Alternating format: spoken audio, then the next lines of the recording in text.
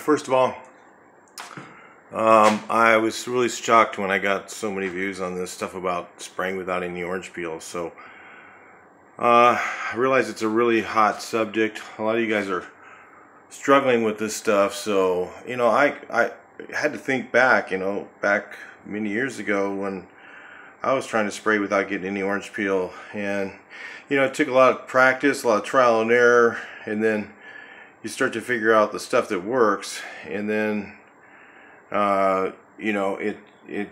so a lot of guys are like, well, it's just, it's all about you and the gun, and it's like, well, a little bit that way, but it's about a lot. It's technique more than anything. And if you to do it over and over and over and over, yeah, if you just about you and the gun, it's not, because to do it like every time when I was working in the spray booth and all that stuff, and I'm still spraying all the time, but I don't spray cars. It's different. Signs are basically the same thing. It's the same kind of paint.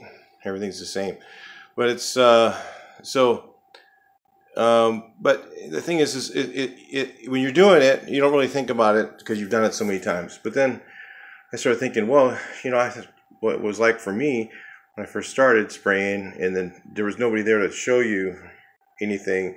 They didn't have YouTube, so there was no way to show somebody how to spray without getting orange peel. So what this video is about, real quick, and I'm going to summarize everything that I showed you guys in all the other videos. But be sure to watch the other videos if you're really trying to learn this stuff, because there's a lot more depth in the stuff I'm going to go over on those videos, because I'm going to try and keep this one fairly short. I mean, it's going to be long because it's a lot of stuff, but it's not nearly as long as listening to all those videos. So what this is for is so that, let's say, after this little introduction thing, you can just fast forward to that point, and then you could just watch this right before you're going to do it.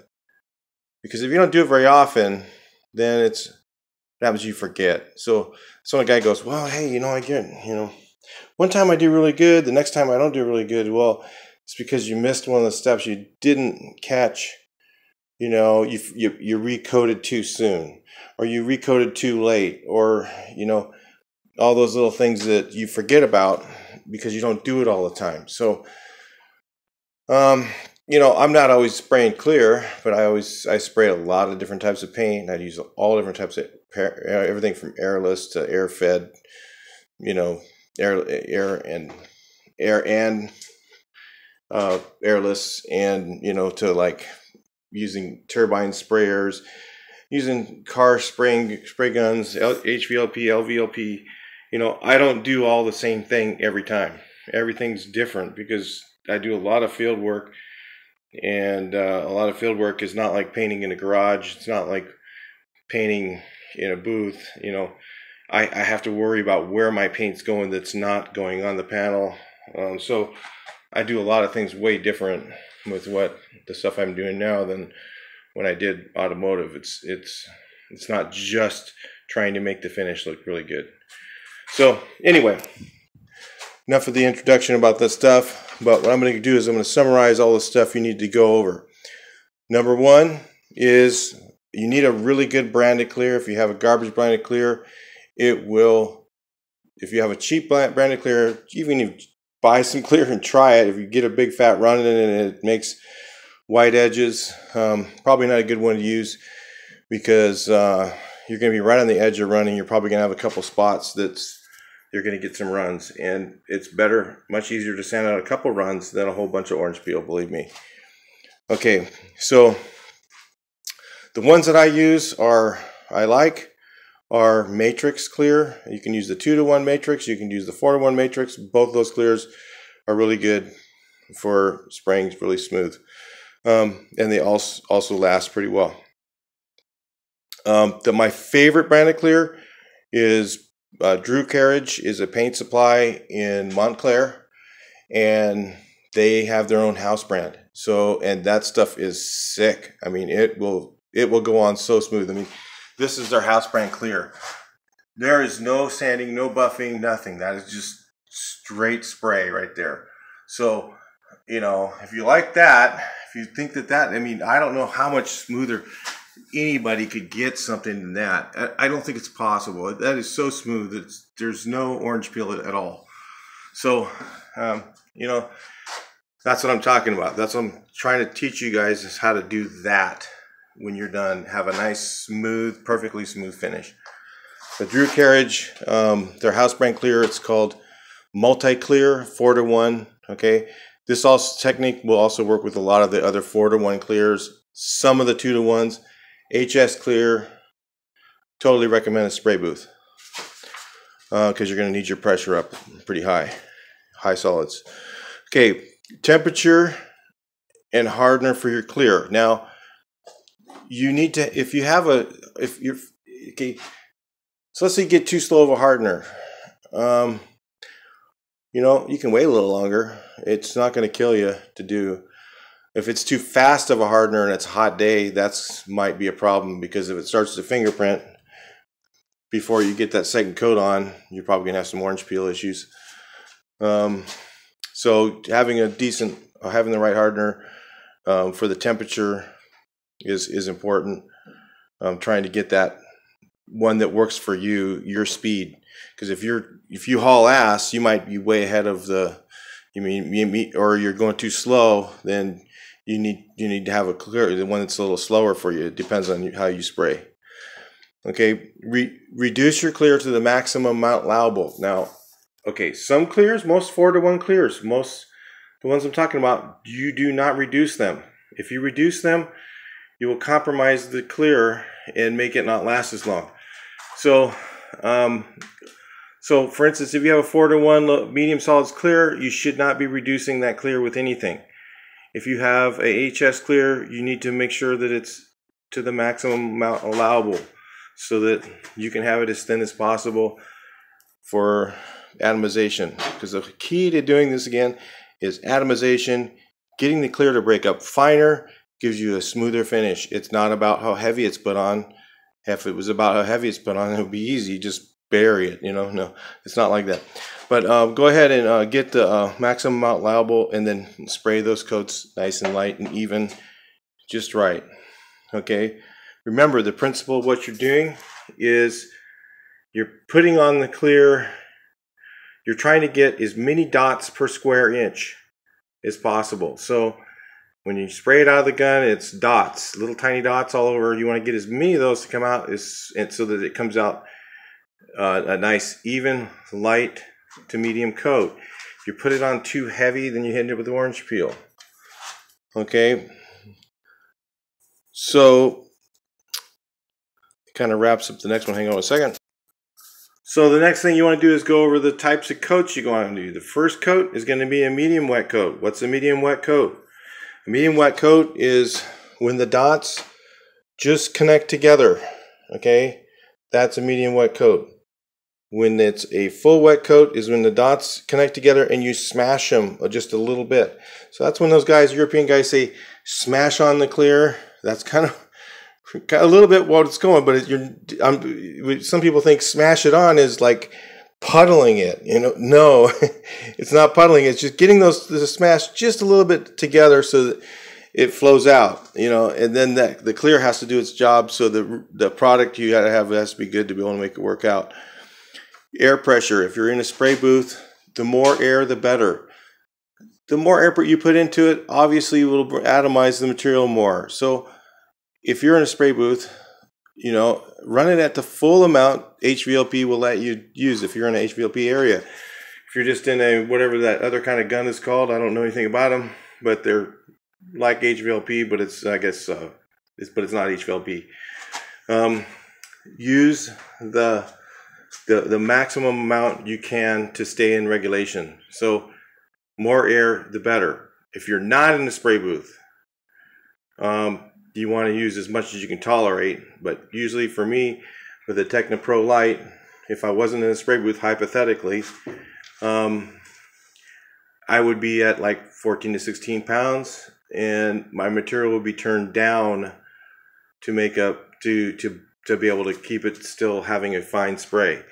So if you keep the material, remember, it's not about how much you put on, it's about how it's misted on and mist it on evenly. So that's the key thing there is, so I'm, you know, I get 2.5 turns out on a Techno Light, 3 to 3 turns. Usually second coat, third coat, I'm up at 3.25 turns. So just depends on the weather, stuff like that. It can change that a little bit. If it's a little too hot, you want to have it a little more open. You know, it's those things, you know, those aren't like written in stone. So your gun settings, that goes over that. So the spray gun you use. Now, if you're using a Harbor Freight Tools gun and you're expecting everything to look like this, it's kind of probably not going to happen. I mean, you can. I mean, yeah, it can be pretty good, but if you're using a spray it LVLP, maybe it still doesn't put out quite enough volume to keep up with something this large to spray that smooth. But yeah, you can get it pretty close. I mean, I'm not going to say it's not doable. You can get it pretty decent. But you're spraying this right here, this flat panel, hell no. It's not going to come out that smooth. Sorry. Not with an HF tool gun. You just can't do it. You'll get runs in it, or you'll have orange peel, one of the two. And you can see anything that's in this flat panel. This flat panel, it doesn't matter. If there's just a hair of orange peel in it, it looks like crap. And then you won't even be able to sand and buff it out because it's so flat that, you know, it's just too hard to do. I've tried it. I've had orange peel in something like this. I used a cheap gun, got a little tiny bit of orange peel in it, had to try and sand it out, and it, you know, it used 600 grit and start with that and try and cut it down and cut it down and cut it down, and still, no matter what, it still barely has a little orange peel in it when you're done. Where this pretty much, that's been sanded and buffed, so you know, there's a little bit, but not much. I mean, it's really flat. It's really smooth. Not bad. It could be better. If I did it in a booth, it would be better. But maybe I did, maybe I didn't. So anyway, but the distance from your work, the other thing everybody makes a mistake on, let's get the spray gun. So those of you guys who don't think I use an HF tool gun, you have one of these pieces of garbage. You know, they're not bad. You know, for $10, how can you go wrong? But they don't last very long. This one here's shot already. I'm pretty ready to toss it. The thing inside here, I'll show you real quick in the middle of this video. I dropped it. I don't care. It's already toast. That tapered fit fits in another tapered fit, and it gets a little tiny bit of booger on it. And guess what? It doesn't seal anymore. So your fan gets wonky, gets ugly, doesn't work very good. And the threads are too fine to keep clean. This thing here gets filthy after no time at all. You know, hey, for $10, $15, you just toss it in the trash, go get another one. But if you're really interested in doing it right, you get a nice gun. One of these, Iwata Supernova LS400, or a Techno Light, which is this right here. This is a great gun. It's real lightweight.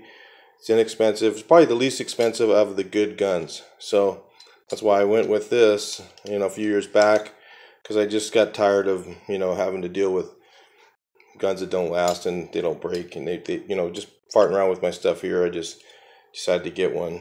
Doing the stuff I do in the field, LVLP is better, and I use a lot of turbine spray, so because you don't have to lug around a heavy compressor. So if you're using a good gun, you're going to be very close to the surface. You're going to be about a fist away, is what some of the guys say, maybe an inch further than that. But if you're way out 12 inches back and you're trying to get an orange peel, you're probably going to have a problem with the paint drying a little bit before it hits the surface, and then it'll leave some orange peel in there pretty heavy, or dry spots is what they call that, really. It'll be kind of going on too dry, and that makes orange peel. So the Techno Light, remember, is a really good gun. It's inexpensive. I think it's about $400 for a whole bunch of air caps and everything. I don't think it comes with the HVLP air cap for that. You have to pay a little more money for that. If you're in an HVLP area, you have to have HVLP. If you get busted without it, it's going to be a problem. TE20 is only legal, from what I understand, in certain AQMD areas. And if you live in the wrong area and you're using that one, you could get in trouble. Probably not going to, because under some regulations they allow it to be HVLP. So it's weird, I don't know. So the other thing is, when you're spraying your material, spray straight at, see how my hand is moving, my wrist is, and my gun is always spraying straight at the wall. Don't do this. None of this, because then you're leaving a lot of extra overspray over there, and that's all going to be orange peel. So a lot of us like to trigger right at the body lines, because if you get a run, it's going to be a little tiny one right here at a body line that's not not hard to fix. And you can look for them. If your guys are customers, you're not supposed to be listening to that part. So the other key thing is one of the most important, biggest mistakes people make. The biggest mistake people make to get orange peel is either recoating too late or recoating too soon. So when you test between coats, if this window was papered and you sprayed this area right here, you're going to test on the paper. You're going to put your finger on there. If it strings up just a little bit, good to go. If it smears when you put your finger on there, if it's smeary, no good. You need to wait a little longer. If you put your fingerprint on and it doesn't make a little string or anything, and your fingerprint just makes a fingerprint, you waited too long. So that's the biggest mistake people make, is that third thing or the last thing there, because you want your next coat to melt into the one before it. If it's already starting to catalyze and it fingerprints, you're going back over it. I'm not going to say you can't get it, that you can make it come out really good with that, but you're probably going to have issue trying to get it. You're probably going to get runs trying to bring it back, or you'll probably get some orange peel because you won't be putting it on heavy enough. You put it on too dry, and it'll want it to dry into that coat versus melt into it. Okay, follow me. Dry onto the coat. If it's already dry underneath, it'll kind of dry onto the coat. It won't melt into it. If it's just the right time, when you spray that next coat, it'll barely it'll go on like it's going to dry on it, and it'll just start melting in. So that's about the right time to recoat. So that's where the hardener makes the difference. So if you have a hardener that's too fast, that might be a problem for you. So having one that's too fast is almost worse than having one's too slow. But I like fast hardeners because I'll be on to that next coat. I don't want to have to wait. I get impatient. So it's just that's all you right there. You figure out what works best for you. And if you're using a cheaper gun, then you might want that really slow hardener. Where if you're using a good gun like this thing puts out a lot more material than the HF gun or something like that. So you're gonna want something that dries a little bit faster, possibly, for that. So those are all things to think about, and it's kind of like engineering your spray. You're trying to figure out what your ability is and how to make that work in with the other stuff. So with the summarization of that, if you guys want to learn this stuff, and it's sometimes good to practice. Guys watch practice and everything, and that's good. But sometimes, like me, I like to watch somebody else too, because when I watch somebody else, and I can see what they're doing. So with all that I've said to you, everything that I've showed you guys, and everything in this whole video, after watching this, go watch the Gunman channel. The guy, he's an Australian guy. He does, he calls it smash repair. I watch him sometimes because it's kind of fun. It's just, he's just a smash guy, and he just fixes wrecks and stuff. Does color matching. He's really good at color matching too. So, but he does, the thing that's really cool is when you watch him spray, he's a perfect example of, he never sprays like this. He's always spraying straight at it. His overlap is 75%, which one thing I forgot to cover. His overlap is exactly 75%. 75%. You can even go to 80 and go faster. Okay, so you can have more overlap. Instead of 25. You're going over 50% of what you do. You're going over 75%. So instead of going, let's say your fan's this wide, you go halfway over that. Normally, with a clear, you're going to go quarter that way. So, so you watch him, and he does it exactly the way that I'm telling you. But I'm telling you this, like the technical way, you know, by telling you. Then you look at him, you see what I'm telling you, and then you can see exactly what I'm talking about. So that when you're doing it, you can sit there and watch. Now, when you're doing it at home, you're going to be standing at this angle right here and watching. You're going to be watching. That's why you need that lower pressure. You can't have your pressure up that high and be able to see at home. If you're in a booth, that dust will just go right over into the fan, into your batting filters, and it'll be gone before you. So you can stand right here at an angle and look at what you're doing. Just stay right on that.